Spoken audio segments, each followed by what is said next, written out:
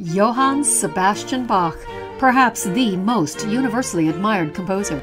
His craftsmanship still earns attention over 300 years later, as scholars seek to grasp how he managed it without conservatory training. How exactly did Bach become Bach? Let's find out together. I'm Betsy Schwarm.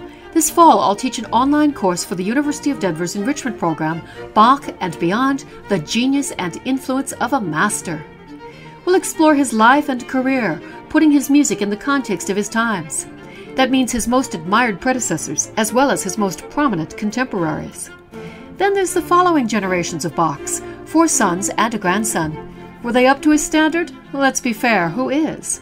Perspectives from later master composers, Mozart and Mendelssohn amongst them, who found inspiration in his works, are also considered. The Brandenburg concertos are a great place to start, but there's so much else to the majesty and mastery of the mighty Bach. Please join me for 3 Thursday evening online class sessions, September 15th, 22nd, and 29th, 2022.